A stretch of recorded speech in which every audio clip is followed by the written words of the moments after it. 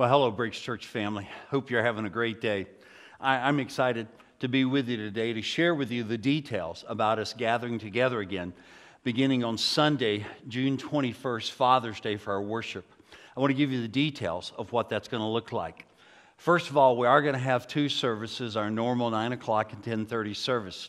We will be adding an extra room for that, so we'll have the worship center and the large room of the Kids Kingdom area. That will be overflow, where there will be live stream during both services. And because we're having to limit our number to 50 people or less per room, we're going to ask that you register before you attend.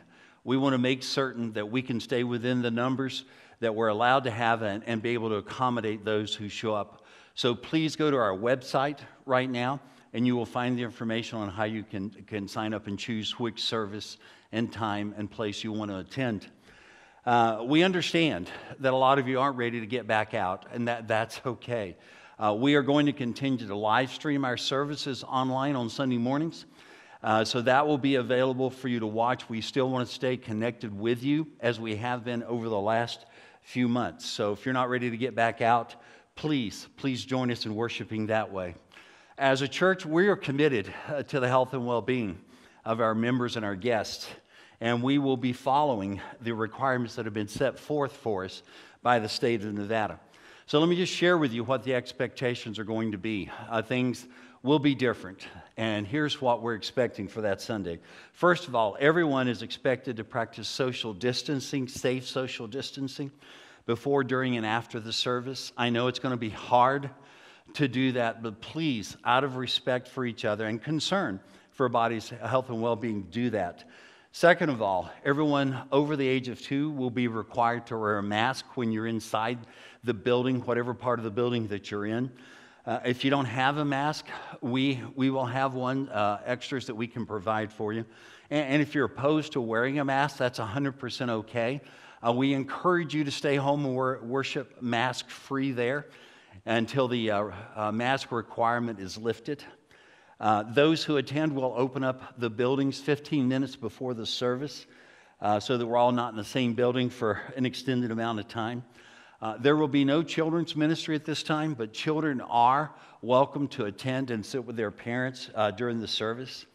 And then please stay home if you or anybody in your family has any flu-like symptoms. If you wake up on Sunday morning and that's going on, please make that choice to do it. And then last of all, we strongly urge those in vulnerable populations to stay home. Those who are 65 and older, those with chronic lung or disease or heart conditions, those who have moderate to severe asthma. If you're pregnant, if you're immunocompromised, or if you've been told by your medical profession not to get out, please follow their guidelines. I know this has been a time of great challenge for all of us.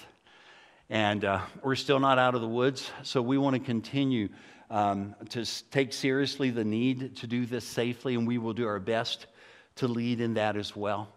But I can't wait to get back together with you on Sunday, June 21st. Honestly, I can't think of any better way to spend Father's Day than worshiping together with you all. I will ask you to be patient with us as we go through this process. I'm sure there will be a thing or two we don't get right that we'll have to change along the way. After all, this is the first time we've reopened our services after a global pandemic. A lot of people are working hard right now and will continue to work hard to make sure the building is cleaned and safe. We will clean both rooms and bathrooms in between services on Sundays as well. And don't forget, our mission is still to build bridges for people to come to Jesus and grow in His grace. That's not going to change. And we're looking forward to coming together to worship, but then getting back out into the community to try to continue to share the love, hope, and faith that we have in Christ as we seek to serve and love the people of our community. If you have any questions about any of this, if you know someone who isn't online or can't go online to register, you can do that for them. Please communicate with them. If you have questions, feel free to email me, bill@thebridgereno.com, or call the church office, and we'll get back in touch with you as soon as we can.